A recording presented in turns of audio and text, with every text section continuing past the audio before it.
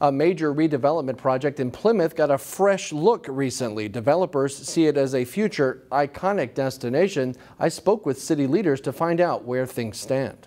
Plymouth city leaders new to council and city hall got a look at the former Prudential site at an informal meeting earlier this week. We have 3 new council members who weren't as familiar with the project. We also have some new staff, including myself, who don't have a lot of history with the site.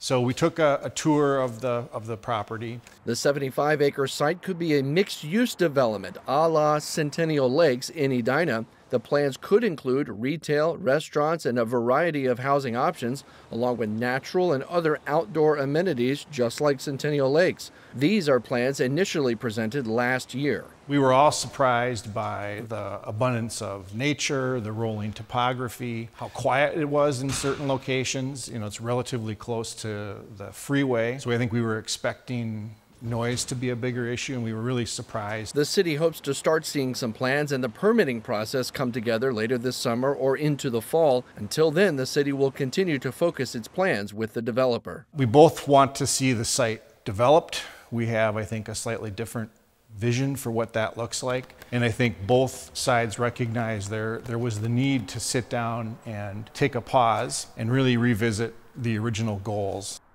In Brooklyn Center on Friday morning, a scare for riders waiting for a Metro Transit bus. According to police, a vehicle traveling southbound on Xerxes Avenue struck a vehicle that was stopped behind a bus. The force of that collision sent the stopped vehicle through a portion of a bus shelter and into the IHOP parking lot. A man that was waiting in the bus shelter was taken to a hospital. We're told his injuries are minor at this time. Brooklyn Park Mayor Hollis Winston spent much of his State of the City address this week discussing public safety. They don't feel maybe that same sense of security. And the uncomfortable truth is, they're right. Things do feel different. And we have to be aware that Brooklyn Park, we are in the eye of a public safety storm, and the young people in our city need our attention now more than ever before.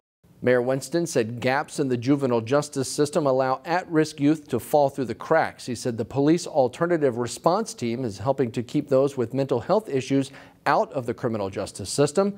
Meanwhile, partnerships with organizations like the Village BP aim to reduce violence and connect people with resources. And his full speech is available to watch on the city's Facebook page. The Osseo Police Department added a full-time officer to its ranks this week. Officer Ryan Swanson previously served as a community service officer with the Corcoran Police Department. According to Chief Shane Michelson, the department still has 2 open positions. The department is smaller than many in this region, but Swanson will join 4 other full-time officers and 6 part-time Osseo officers.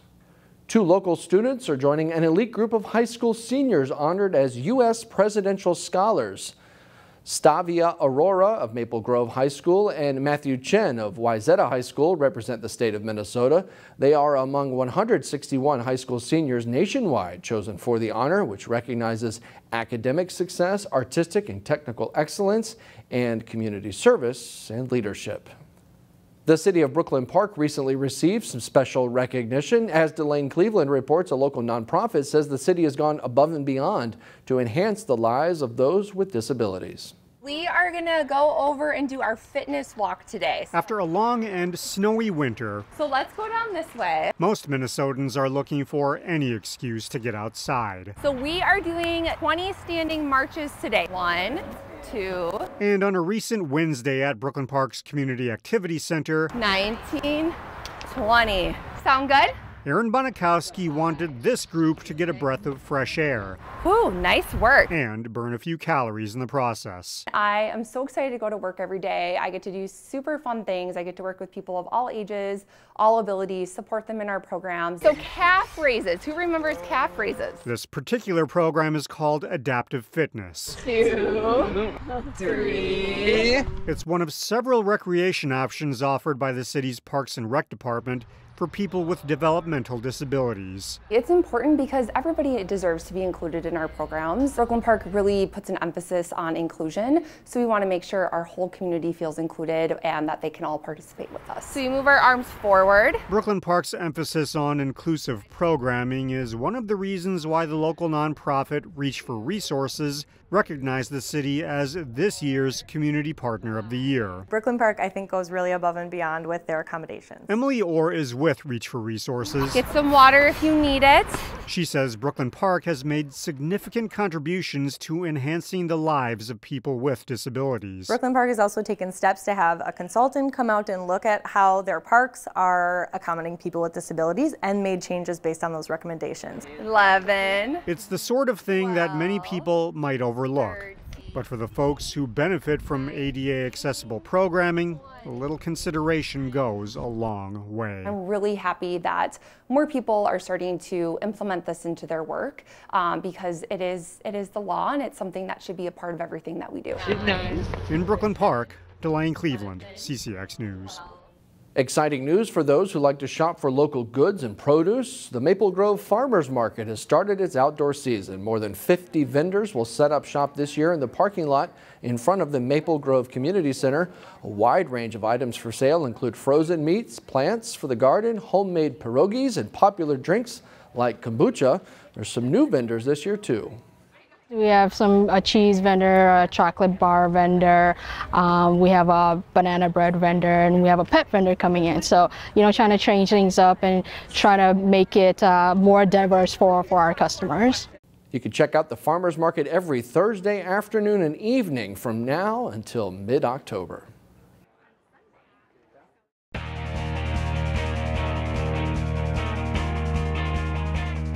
It's opening weekend for walleye fishing in Minnesota. We caught up with longtime CCX fishing contributor Terry Tuma to ask him what he thinks about the 2023 opener.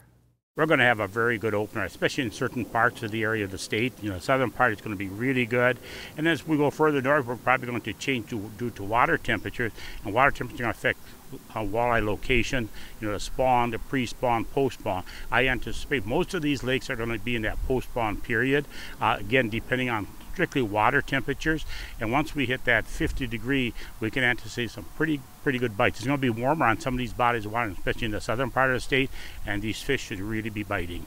Where's the best place for people to get information on a lake, especially perhaps if they haven't fished it before? Well, first of all, what I would do is, make sure you get some information from the DNR as far as stocking program, that you got a plentiful amount of walleyes in it. A lot of these lakes do have a lot of walleyes in it, even though we sometimes think they don't have very many in. That's not always true. And then, take a look at the map and look at, what kind of structure these fish are going to be relating to. Are it going to be weeds? And then, two, check with a bait shop, or if you know some friends in that specific area, ask them, too, what they anticipate, what it's going to produce for them. What's the preferred bait that you like to use for walleyes on the opener compared to, say, if you're fishing them in August? Well, where we're going to be fishing, John, jig and a minnow is going to be a starting point, but also a jig and leech. If you're running short on minnows or leeches, use jig and plastic. Jigs and plastic, especially if you've got a good bite going, can be extremely productive. A lot cheaper, if you will, but also extremely productive. And then from there, leeches work on jigs, leeches work on live bait rigs, and as I mentioned too, when you get that 60 degree range, night crawlers can be extremely productive, especially on live bait rigs. We talk about walleyes a lot because it's the walleye opener, but this is a good time to catch the other fish too, right? Oh, no question about it. I hear this, and we've been in that situation too, John, where we had some terrible spring weather out there, freezing with ice fishing gear and so forth, and we had a tough bite going for walleyes, but we nailed some big crappies. And crappies and sunfish are always a go-to. A lot of anglers will fish just strictly crappies and sunfish on opening weekend, and then challenge walleyes the following weekend. And you'll be working the Mississippi River again this year, right? Oh yes, no question about it. That's sort of our go-to opener. It's going to be interesting this year with the high water and dropping, how the fluctuation is going to affect walleye location. I anticipate we're going to have to do a little bit of looking to find those fish.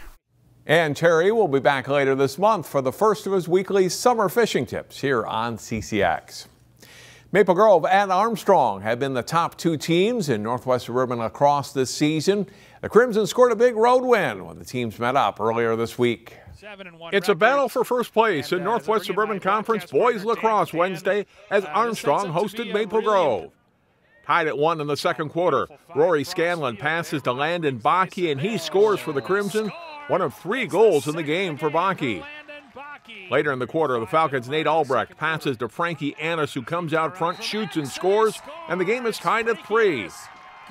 Maple Grove's Tanner Brendan passes to Ricky Peterson, who jumps up and finds the short side for a goal. The Crimson take a 5-4 lead into halftime.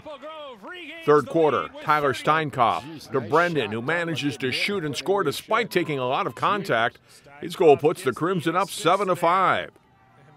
Nice moves here by Armstrong freshman Brady Northrup. He gets free and scores, and it's a 1-goal game at 8-7. But Maple Grove closes strong in the fourth quarter. Rory Scanlon dodges defenders here, and his goal makes it 9-7. Great transition work here by the Crimson.